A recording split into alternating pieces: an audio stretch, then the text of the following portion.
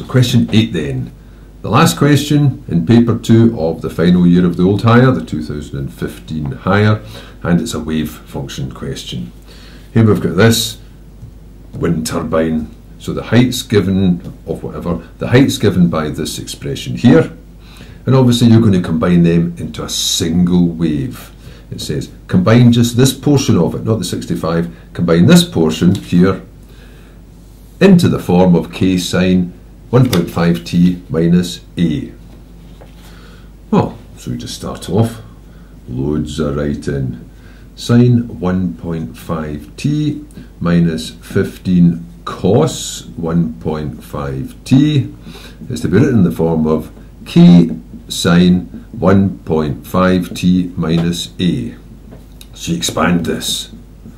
So they're going to use the sine 1.5t cos the a minus, just look up the front, switch partners, cos 1.5t sine a.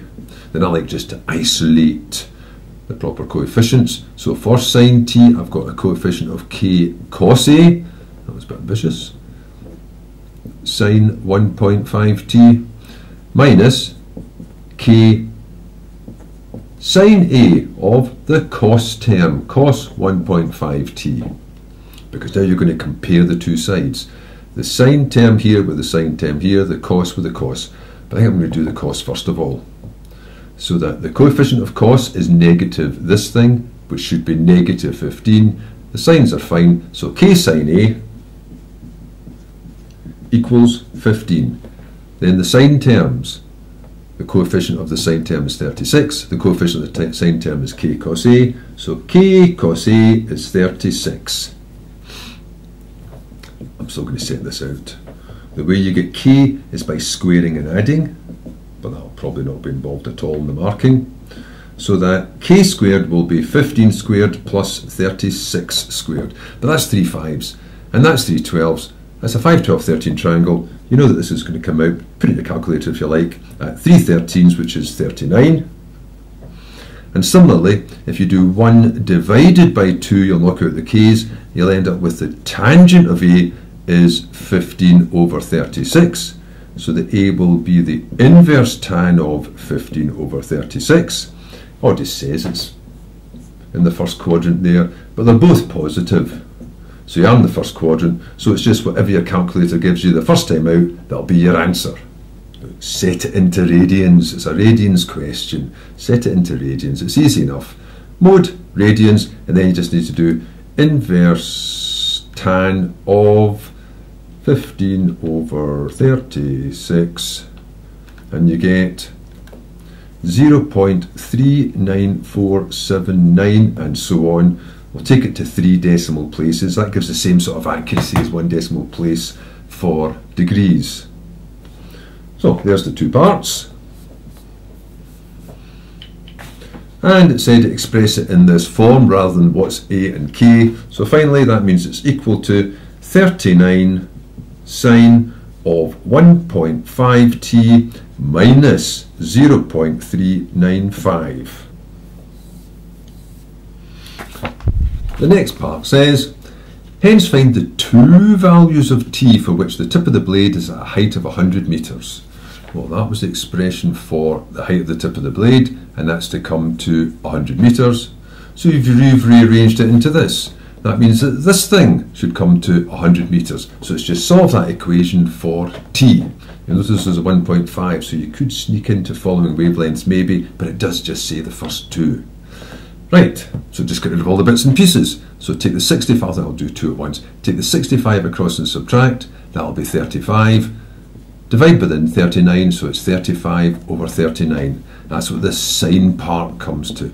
I've all got 1.5t, whoops, minus 0.395. Now I can get what the angle comes to, minus 0.395, will be the inverse sine of 35 over 39. You're in radians, hopefully, so it's just a case of shift sine of 35 over 39. And you get, and you know this is one of the answers, 1.1139, etc. Oh, I've done it now. Or the sign's positive. You can either think of all sine, tan, cos, so it's going to be here and here, or, but you're in radians, so that's pi, or that amount short of pi, so it's either that, which I think I'll just round off now to 1.114, or pi minus 1.114. Or you could have some more if you wanted to add on some more wavelengths, if you needed more than the first two answers. But you only need the first two answers, so I don't need to bother with any more than those two, because you do know that it just keeps repeating itself. You know, there's just a heck of a lot of calculations here. So I'll just put it down here. 1.5t will equal 1.114, because that's ready to go, plus 0.395.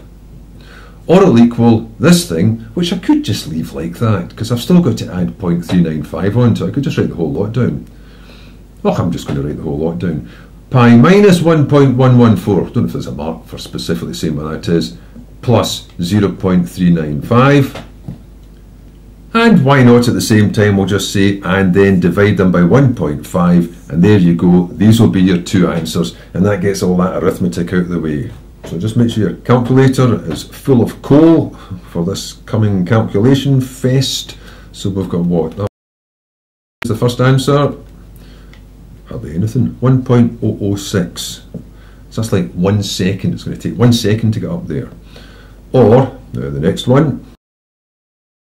Here comes the second one. 1.615, etc. The only other thing you might have done is just to simplify what this is first of all, and have it in there. And those are both seconds. I'm just going to leave that accuracy in, even though that's seconds. So we're talking about thousandths of a second there. It looks like a pretty fast wind turbine anyway. Is this right? So what does it say? See this thing here? This says you've got some turbine that's sitting, the centre is 65 up. It's got a radius of 39, it says. And it starts off from here. Remember that angle was just down a bit. It starts off here. That's at 65. If the radius is 39, then only just tops the 100, doesn't it? Because the very top of it is actually at 39 onto 65 is 104. So that'll be why they're so close together. In fact, it looks like it only takes 0.6 of a second to get past the top there. Maybe that is reasonable then. Still seems quite fast just to take a second to get up to there. Still, there's question 8.